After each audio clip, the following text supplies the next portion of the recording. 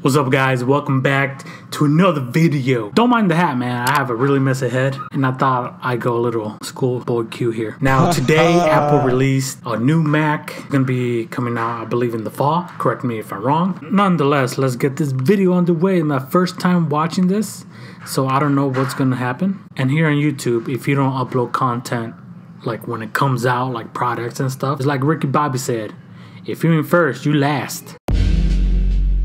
We have created a new high-performance Mac for our professional users. Wait.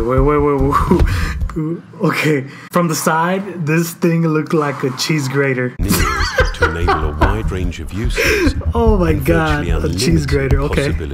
Looks cool though. There's that two big-ass handlebars, that's pretty cool. Design is a precision stainless steel space frame that also functions as handles and feet. It is the structural foundation for an architecture designed for absolute flexibility and uncompromising utility. The space frame provides 360-degree access to the interior. Like, I don't know what kind of Macs you got. I got the light MacBook Pro. Now, I never bought a whole computer, like a whole big-ass computer. I've been laptops. I'm a laptop guy. And I can't imagine the price on this. I don't know what the price is on this. Hopefully they say it. But this looks really unique, man. As well as multiple mounting points for a variety of different components. To meet the diverse demands of our professional users, the dual-sided logic board is built for configuration and expansion. The new Xeon processor has up to 28 cores and can run continuously at maximum frequencies without constraint. 12 DIMM slots accommodate up to 1.5 terabytes of RAM for the most demanding tasks. And 8 available PCIe slots allow users to build a system that fits their needs. For many pro workloads, graphics performance is critically important. So we've created a new graphics architecture, the Mac Pro Expansion Module, or MPX module. With 2 GPUs and an MPX module, it's the world's most powerful graphics card. And Mac Pro is designed to accommodate 2 modules with up to 4 total GPUs. To transform video editing, we've developed Apple Afterburner, a programmable accelerator card. Is this like for gaming and stuff? Or like, is this like you get to pick the parts you want and put it in the computer? Because that's what they're showing.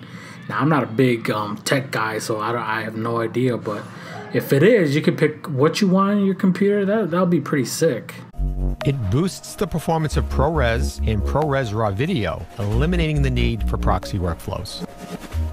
For maximizing the performance of every component, Mac Pro has a 1.4 kilowatt power supply and advanced thermal architecture. 3 large impeller fans quietly channel air from front to back, while a blower pulls heat from the memory. This system eliminates the need for fans on individual components, keeping sound levels remarkably low.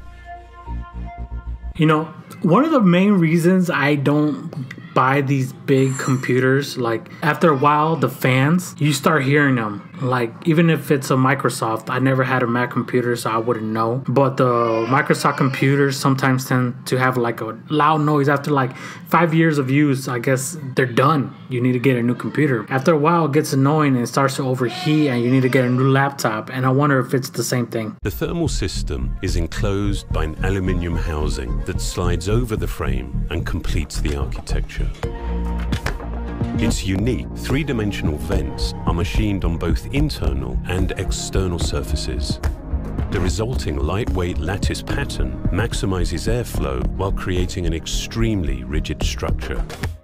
Our preoccupation with utility and function defines the design of Mac Pro. The stainless steel handles and I/O ports are easy to reach.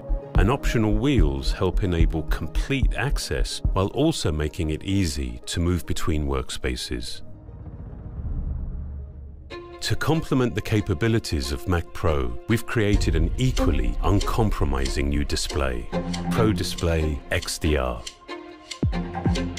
A 32-inch edge-to-edge panel is housed in a machined aluminium unibody enclosure.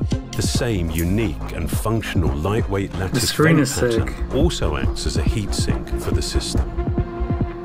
With over 20 million pixels delivering extreme dynamic range, Pro Display XDR is the first 6K I didn't even Retina know there was display. 5K, man.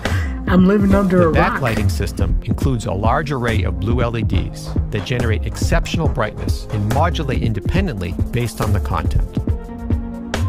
Along with an intricate series of custom lenses and geometrically optimized reflectors. All right, y'all.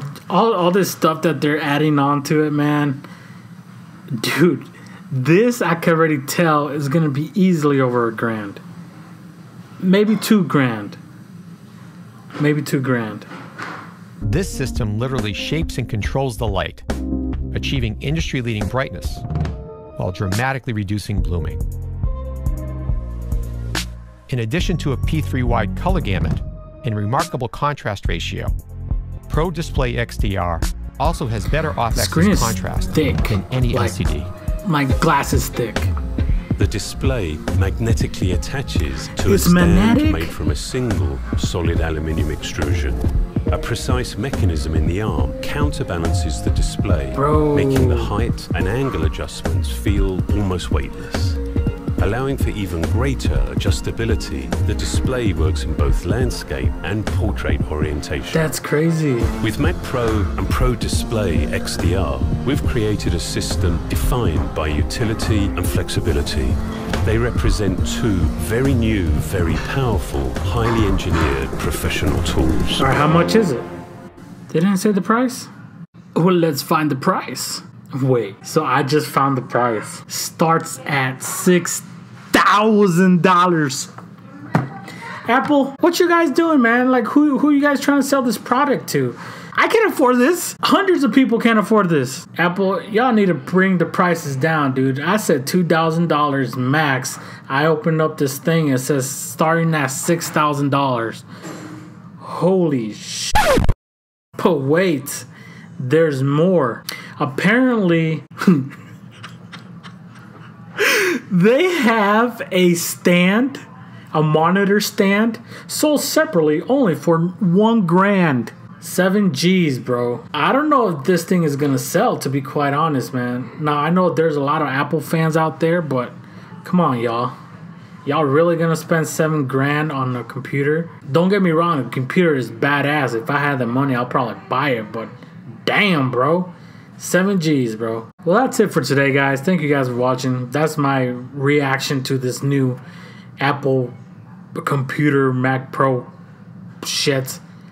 I'm passing on this. It's out of my budget. You see the way my bank account is set up. I have a checkings and I have a savings, and I currently have nothing. So that's it for me, man. I'll see you guys Wednesday. This is crazy. Good computer though. Very nice. I give it that. But $7,000, bro, ain't happening.